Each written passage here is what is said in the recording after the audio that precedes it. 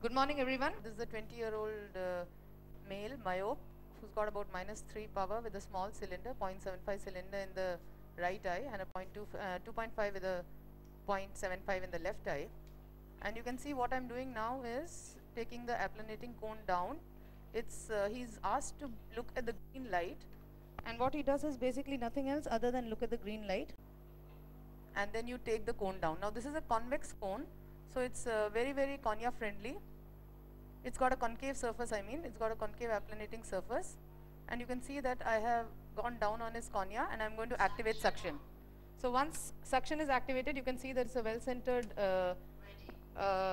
applanation, and now we are going to fire the laser. At this point of time, there should be no movement by the patient at all. This is the 30 seconds where he needs to be absolutely still. This is the posterior lenticular cut that can be seen right now, the side cut which is seen now, and the cap. Now this is the anterior cut. So the femtosecond always cuts from posterior to anterior. This is the anterior cut that's being made now, and that's the last small incision, which is, you can see, just a 2 millimeter incision. Suction's off now, so that's all there was.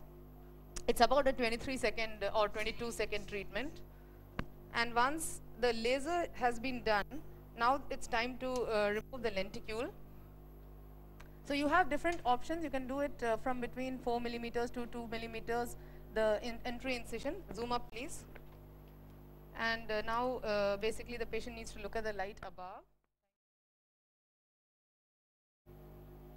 And once we've got the cornea into clear view, you can see now that this is the small incision. Can you look up at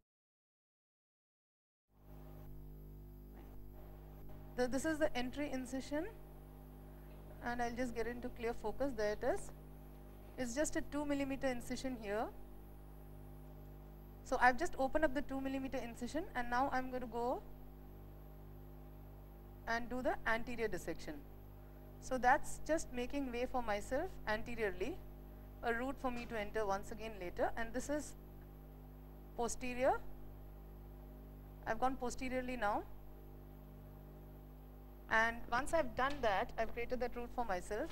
What I do is I take this, which is a Donenfeld dissector, and it's got the curvature of the cornea, and what I do is just go there and dissect the cap. So what I'm doing now is dissecting the anterior surface, which is the cap, and you can see that that's the dissection of the cap completed. And now I'm going to go posteriorly, and this is the second dissection plane, which is for the lenticule, and the posterior dissection is always a little more difficult than the anterior, but you can see here it's going also very smoothly. And once you've dissected this lenticule, it's time to remove it from the eye. Bent out of angle, yeah. This is the one I prefer normally, so here it is. It's got a better contour, and once it's caught, you need to make this rhexis-like movement so that it gets torn from the edges as well, and there it is. So that's the lenticule that has been dissected. 1 drop saline, please. And once you have got it out, what you need to do is give me saline.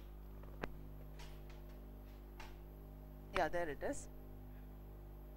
So once you open it up, you can see, I'll just get into focus 1 second. I'm not sure if it's clearly visible there, but I'll move it, and then you'll be able to see the circular contour all around, and that there is the small lenticule which has come out. Now we just check the interface to see that it's completely clear. You can see I'm just going to focus on the incision, and you can see this is a small little 2 millimeter incision. There's not even an epithelial defect. So when the patient comes out, he's very comfortable. Check the incision, check the interface, and we don't generally wash the interface because then you might introduce some of the sebaceous secretions into the interface, and you don't want that. There's nothing that's gone in there other than the instruments, so it's a nice clean interface. And now we just put a drop of antibiotic, and that's basically the end of the surgery.